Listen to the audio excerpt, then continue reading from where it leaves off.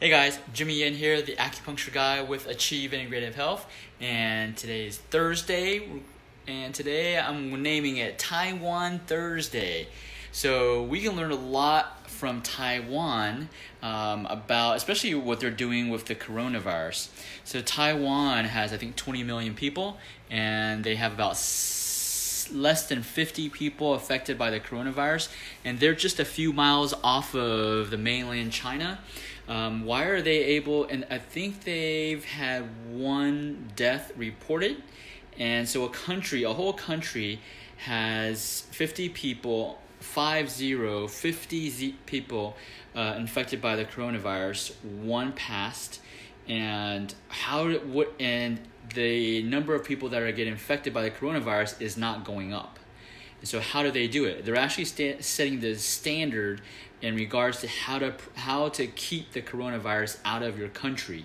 And so what can we learn from this? Well, the reason why Taiwan has such a low incidence of coronavirus is because they learn from past history. They learn from experience. They learn from the errors of when they had SARS. I forgot what year it was where SARS was rampant also. They learned from that experience and they implemented. They took action. They were proactive. Before anybody else, any other country. That's why other countries in Europe is growing. Even here in the U.S., we're seeing more and more people. It's because the number one thing. There's a couple of things that we can learn from Taiwan and how it can help us fight any type of disorder. And that number one is learn. We got to learn from the past. Too often we don't learn from our past.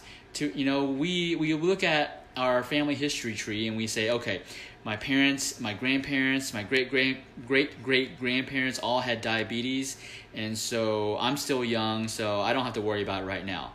Well, why aren't we learning from the past, our great-great-grandparents, our parents who are doing things wrong and having diabetes, high blood pressure, thyroid disease, cancer, what else?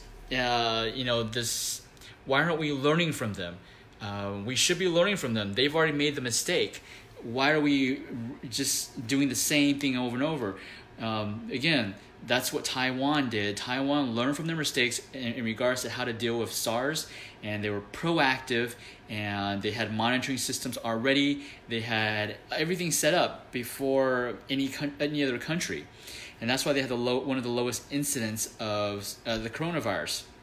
So we need to learn from that. We gotta learn from our past, learn from our people who've been there, done that, people who've got sick, people who ate the crappy diet, didn't exercise, and develop all these degenerative rheumatoid arthritis, psoriasis. All of these things can be preventable, but we choose not to. We choose not to be prepared. The second tactic that Taiwan used to decrease the coronavirus infection from spreading to the whole country was being proactive. They were proactive.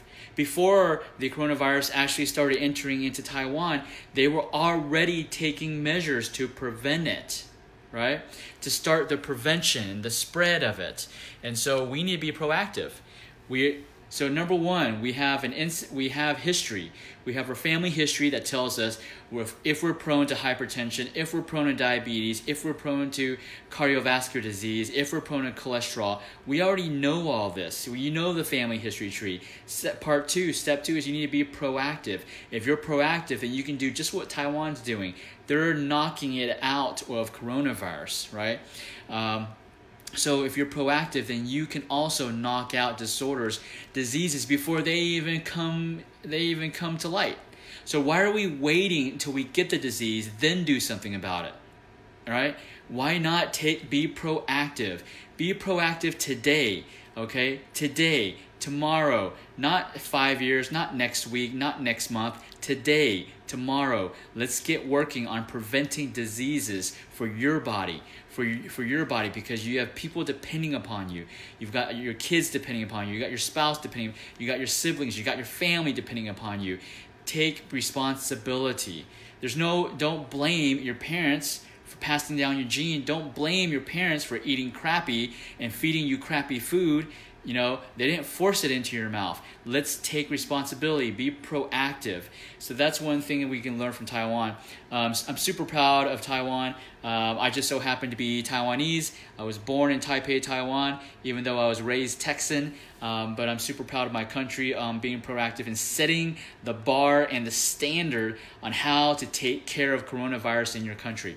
So again, if you have children, set the bar. Set the bar for them. Stop, doing junk food. Just because you're young doesn't mean your body can rebound quickly, but it doesn't mean that you start damaging it right now. You got to start taking care of your health and start setting the bar for your kids. If you don't set the bar, what's going to happen? Just look at what's happened to you. If your health is not so good.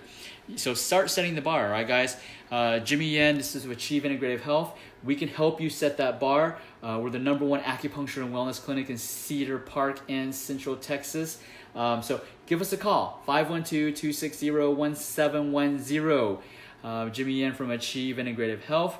Let's all make tomorrow. Let's all strive for achieving greatness.